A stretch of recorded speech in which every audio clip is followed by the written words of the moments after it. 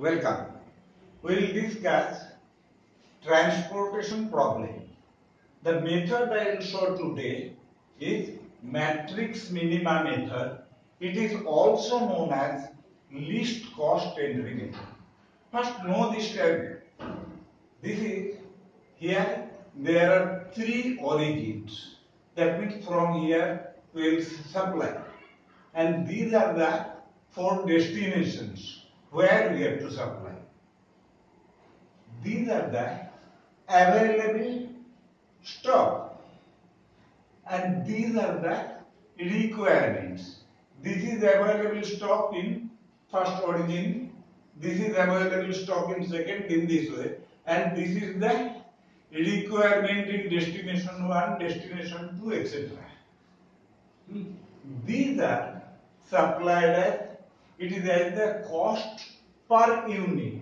Suppose we want to supply origin 1 to destination 1. Cost per unit will be 21. Similarly, origin 1 to destination 3. It will be cost per unit will be 25. Origin 3 to destination 2. Cost per unit will be 27. In this way. So in this method, while supplying, what we are doing, first keeping in consideration the least cost. So out of all these supplies, here we can see this is the least one. One more thing we can do, first make a table like this, it will help us.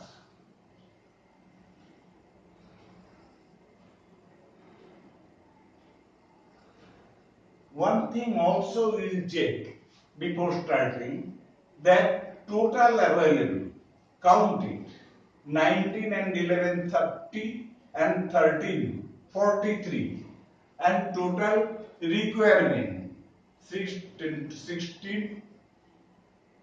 28 and 15, 43. The total available and total requirement is same. You have to check it. If it is not same, then I will show in some other methods. Here, first always check it is same. So now, first find the least cost 30. So here, see, here the availability is 13 and the requirement in this destination is 15. Though requirement is 15, we can supply at the most is 11. So we will supply the maximum, because out of 11 and 15, you have to choose the smallest one. Smallest one is 11. So we will supply 11 in this. So now after supplying 11, now here, since from origin 1 total 11 was there, so we cannot supply anything in all these things. This is over. And now what is, after supplying 11, this is over, but here in this destination 4, the total requirement remains 4. So now we will make a new table. In every step, since this one is not there, we will not draw this one. This is 17, 18, 14 and 23. And here it is 32, 27, 18 and 41.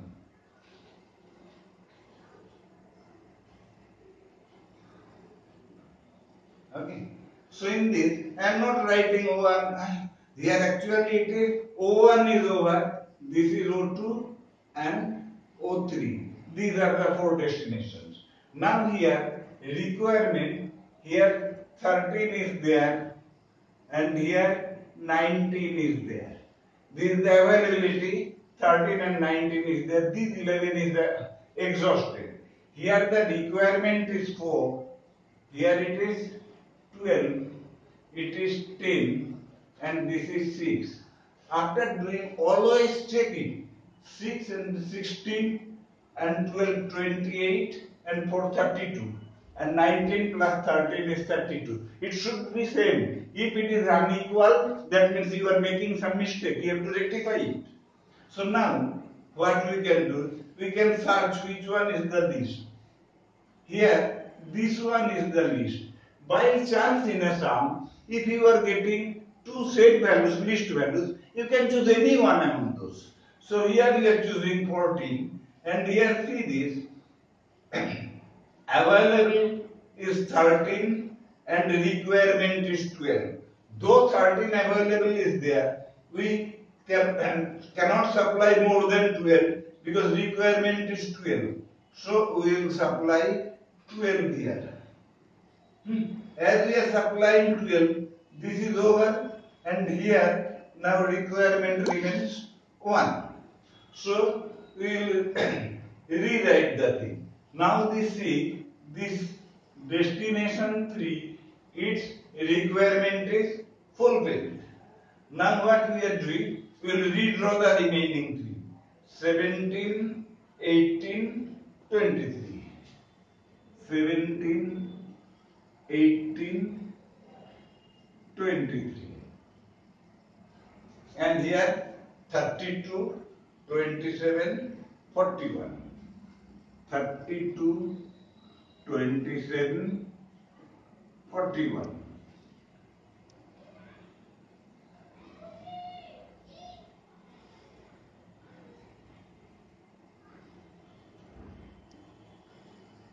Here now it is 1 and here is 90.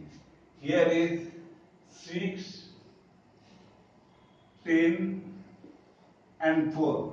Count 6 plus 12, 16 plus 4, 20, 1 plus 19 is 20.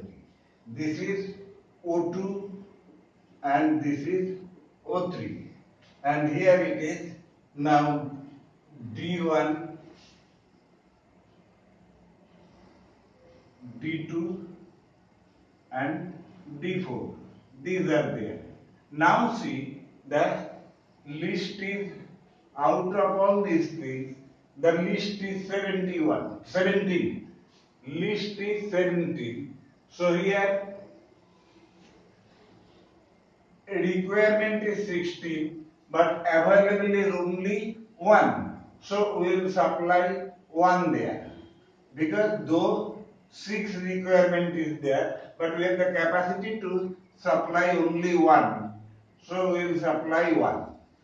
So since here now from this origin, this is closed, everything is filled up, and here out of 6, 1 is already supplied, so 5 remains.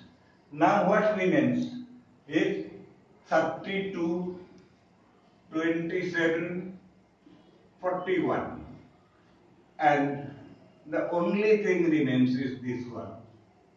Okay, so here it is 5, 10, 4. Here it is 19. Check it.